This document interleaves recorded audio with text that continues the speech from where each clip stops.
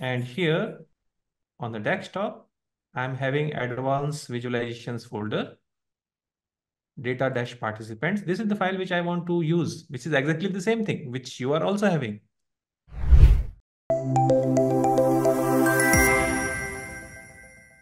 Now, if you have opened the Power BI desktop file, when I click this refresh button, this is mainly to refresh the data, right?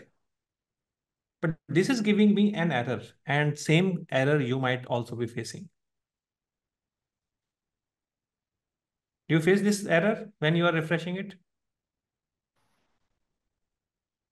No, I don't think so. The path should be the same where we are giving up, right? Correct me if I'm wrong.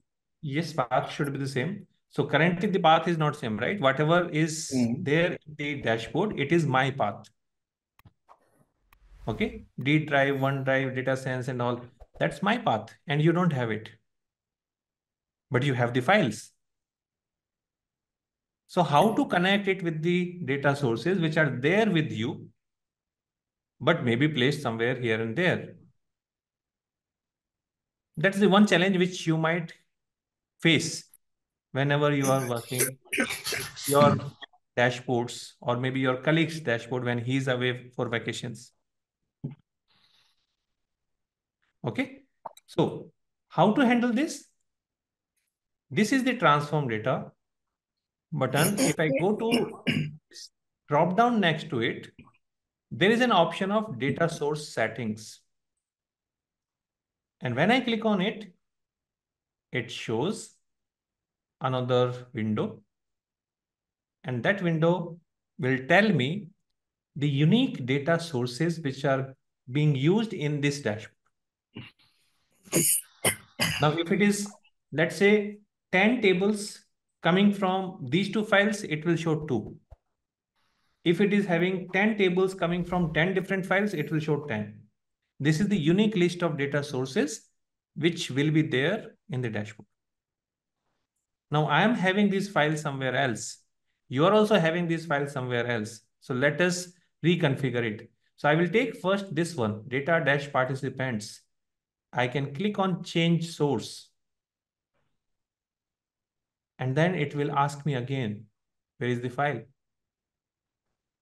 I will go to browse. And here on the desktop, I'm having advanced visualizations folder, data-participants. This is the file which I want to use, which is exactly the same thing, which you are also having. And when I click on open, click OK. Now it has modified it based on my new location. Let's do the same thing for the other one also. If you have not done, I will give you time. Okay. So watch again and then do the same thing in your file also. This one I have already changed. I'm selecting this products one, change source. Wherever you have placed that Excel, I will browse that. And this one is also changed. So currently only path has been changed. It is not yet implemented. Are you done with these kind of changes? Both the changes, location for both the files? अरे हाँ कि ना?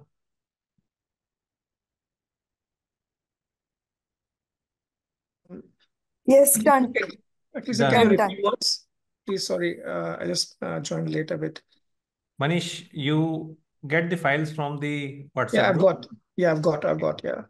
If you open the Power BI file, you Yeah. will have some data sources, which Yes. are effectively same as what we discussed in the workshop. Yes. And when you refresh, you will face error, right? Yes. Because they are my path. So what you Yes. need to do, Yes, it's giving error. Yes. you need to click on data source settings, this one. Data source settings. Okay. This Okay. is a drop down next to the transform button. Okay. Data source settings.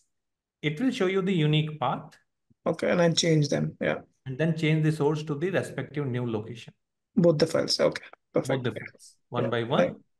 And when you close, you will be seeing this apply changes. Whatever changes you have done, do you want to apply that? I will click on apply changes, and then it will be connecting all the things in the model to that location. Okay, perfect. Thank you. Yeah. Good. I'm doing it now, yes. And after that, try to click on this refresh button and see if the refresh is working or not working. Yep, I think I'm done. Yeah. Good. So this was the first thing. So that now this dashboard is linkable with the datasets.